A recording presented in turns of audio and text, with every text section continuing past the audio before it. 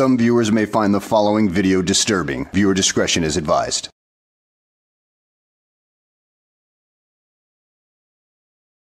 Well, hello and welcome back to the channel, everybody.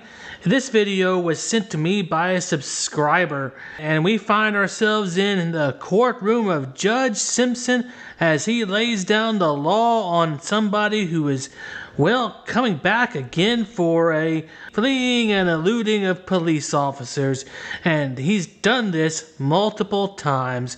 So will the judge give him another chance, or what will happen? So let's go ahead and sit back, relax, and find out what happens. Court does call the case of the people versus Patrick Petterpin. Nicole Hughes on behalf of people. First Assistant Public Defender Kalina Anderson with on behalf of Mr. Petterpin. Mr. Petterpin, can you state your name, please? Patrick Petterpin. What are we doing?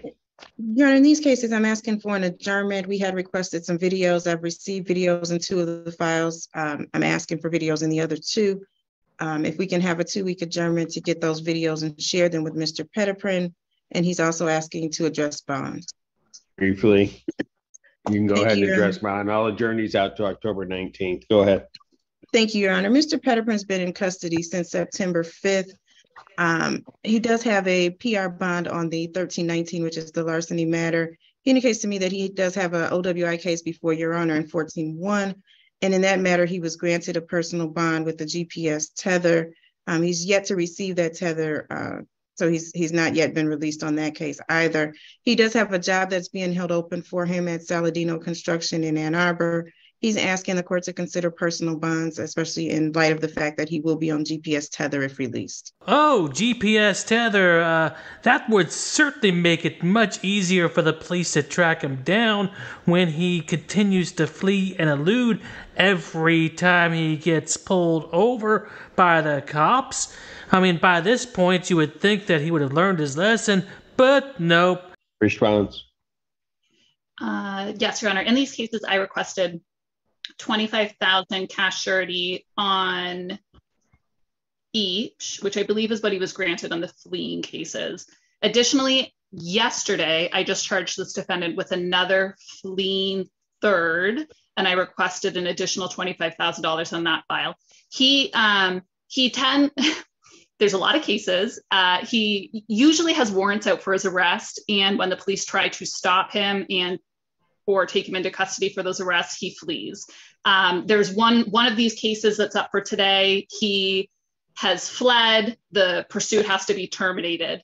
A different case where he's ultimately able to be taken into custody, he starts talking to the police about the prior fleeing and says to them, I don't know if you were involved in that brigade, and they weren't, so he's making statements that are consistent with the other fleeing, despite that they don't otherwise even know about it. Wow, snitches get stitches and end up in ditches, but who ends up giving this particular snitch the stitches whenever it's him who's snitching on himself? I mean, boy, that's quite an interesting little question right there. I just hope he doesn't go the SIB route. That's short for self-injurious behavior. But you never know. He may do it. He may brag about it to his head shrinker. I mean, I don't know this guy.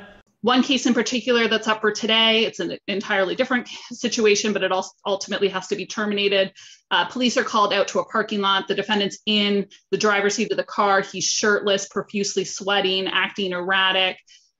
They ask him to get out of the car. He says, just let me put a shirt on. He proceeds to roll up the windows and peel out of the parking lot, taking them on a chase. I don't know what else to say other than he has 4 open fleeing cases now, all of which I've requested $25,000 cash surety on him. And I think he poses a danger. I think he poses a danger to the community. Motion for bond reduction tonight. Bond will continue October 19th, 2023, 9 a.m. on all matters. Thank you. Could you repeat that, Your Honor? I'm having a hard time hearing you. Which part? I guess the motion for bond reduction has been denied. I've set these matters out as your counsel has requested, a couple weeks to the 19th at 9 a.m. Okay. Now, as far as the bond, how many how many bonds do I have, or how many charges do I have, which you're addressing today? Well, you have 4, and there's another one on the way. Okay, so you said there's another Got to one. be 5. Again? Got to be 5. That doesn't include the ones that you have the other bonds on. So we 6 or 7, something like that. So those are the ones that have yet to be arraigned on as well?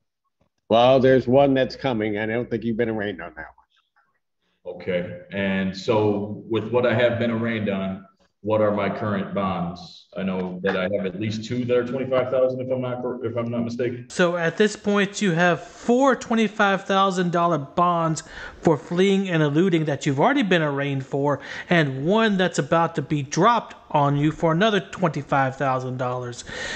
Well, I hope you got all your jollies out of your system as far as fleeing from the cops, because this is just costing you a pretty penny, isn't it? What are you asking? I'm trying to get an idea of the bond, you know, the amount of money for the bonds, because I know that there are, if there are multiple charges. Right now, your bond on case ending in 5666, that bond is set. You have his bonds laid out for now. I got it. I think right here. The bond on that case is $25,000 cash surety. On your other matter, the case ending in 1318, your bond is also set in the amount of $25,000 cash surety. On the case ending in 1319, your bond is set in the amount of $5,000 personal recognizance. On the other case ending in 1041, your bond is set. Do you have that one? That one is set at 1,010%. Those are the bonds that I have before me. Okay. So that was 2 at 25,000, 1 at 5,000, and 1 at 1,000 cash surety, a couple PRs. And then you're letting me know that there will be an additional charge where I'm get to be arraigned. Oh, looks like I misspoke, but you still have well over $50,000 in bonds right there that you got to take care of. I mean, still means you're a freaking idiot. Yeah, there's another one to be arraigned, so that number may change. Okay. I know that I was granted a PR for one of the charges with a $25,000 bond from you.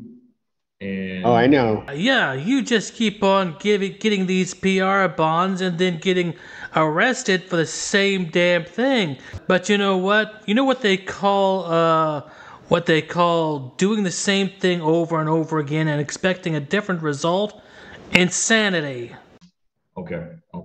So I know that you granted me that bond pending I get a GPS tether, and I believe that GPS tether would be able to keep track of where I am and so forth. So I'm just asking, asking you again, please, if you're asking the same thing that your attorney so eloquently laid out to me that you're now just rehashing, and I denied it.